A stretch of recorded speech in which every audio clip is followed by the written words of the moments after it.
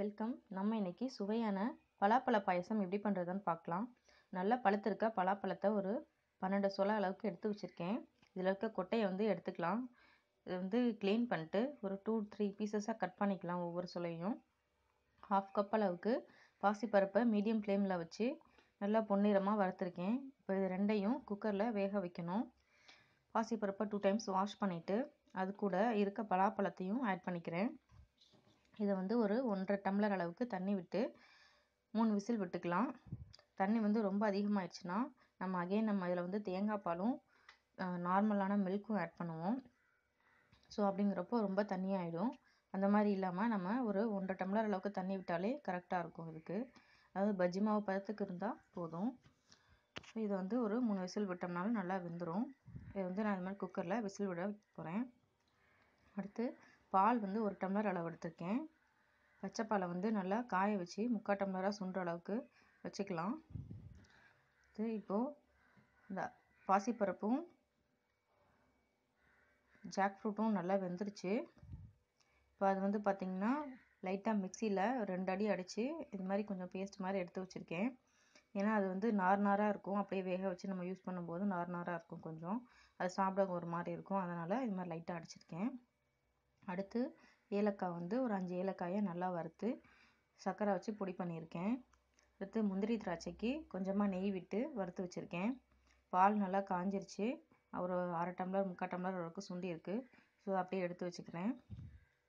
அடுத்ததாக வெல்லம் ஒரு 1/2 டம்ளர் பாசிப்பருப்புக்கு 1 டம்ளர் அளவுக்கு வெல்லம்ன்ற கணக்கில் எடுத்து அதை கட்டி இல்லாமல் நல்லா கொஞ்சம் மெல்ட் பண்ணி அதில் ஏதாவது அடியில் கசடு மண் அது மாதிரி இருந்துச்சுன்னா வடிச்சிக்கலாம். அதுக்காக நான் இது மாதிரி காய வச்சு வடிச்சுக்கிறேன். இது வெல்லம் சேர்க்கறதுனால பார்த்திங்கன்னா அயன் ரிச்சாக இருக்கும். ரொம்ப நல்லது. குழந்தைங்களுக்கு இது மாதிரி நம்ம நாட்டு சர்க்கரை வெல்லம் அது மாதிரியே கொடுக்கறதுனால ரொம்ப அயன் டெஃபிஷியன்சி இல்லாமல் நல்லாயிருக்கும். இப்போது அந்த அரைச்ச விழுது காய வச்ச பால் எல்லாத்தையுமே குக்கரில் ஆட் பண்ணியிருக்கேன். அது கூட நெய்யில் வறுத்த முந்திரி திராட்சை ஏலக்காய் எல்லாத்தையும் ஆட் பண்ணிட்டேன்.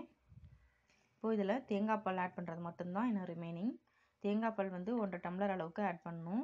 அதுக்கு நல்லா தேங்காய் பாலை 2 பாலாக நல்லா கொஞ்சம் சுடுதண்ணி விட்டு அரைச்சி எடுத்தோம்னா திக்காக அது மாதிரி வந்துடும்.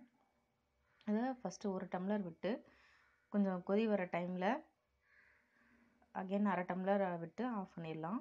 இப்போ 1 டம்ளர் அளவுக்கு நான் ஆட் பண்ணிட்டேன். பார்த்திங்கன்னா ஒரு 2 to 3 மினிட்ஸு ஒரு மீடியமில் வச்சிங்கன்னா லைட்டாக கொதி வர்ற மாதிரி இருக்கும். அந்த டைமில் அடுப்பை ஆஃப் பண்ணிவிட்டு இந்த 1/2 டம்ளர் பாலையும் விட்டுக்கோங்க. பாசிப்பருப்பு சேர்க்கறதுனால ரொம்ப ப்ரோட்டீன் ரிச்சானது. ஜாக் ஃப்ரூட் பலாப்பழமும் பார்த்திங்கன்னா நிறைய ப்ரோட்டீன்ஸ் இருக்குது. உடம்புக்கு ரொம்ப நல்லது. ஸோ இது ஒரு ஹெல்த்தியான பாயசம்னு சொல்லலாம். குழந்தைங்களுக்கு இது மாதிரி செஞ்சு கொடுங்க.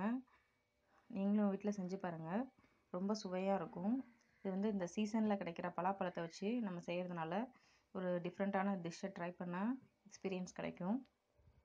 ரொம்ப சிம்பிளானது தான் இது. அவ்வளோதான். இப்போ ரிமைனிங் 1/2 டம்ளரையும் விட்டாச்சு. ஊற்றி அடுப்பு ஆஃப் பண்ணிடுறேன். சுவையான பலாப்பழ பாயசம் தயாராகிடுச்சு. நீங்கள் ரா மில்க் பச்சைப்பாலை காய வச்சு ஊற்ற வேணாம் அப்படின்னு நினச்சிங்கன்னா தண்ணி கூட ஆட் பண்ணிக்கலாம். தேங்காய் பால் சேர்க்கறதுனால வயிற்றில் இருக்க புண்ணு அதெல்லாம் காஞ்சிரும். புண்ணெல்லாம் சீக்கிரம் ஆறும். ஸோ சுவையான பலாப்பழ பாயசம் தயாராகிடுச்சு. என்னோடய வீடியோஸ் பிடிச்சிருந்தா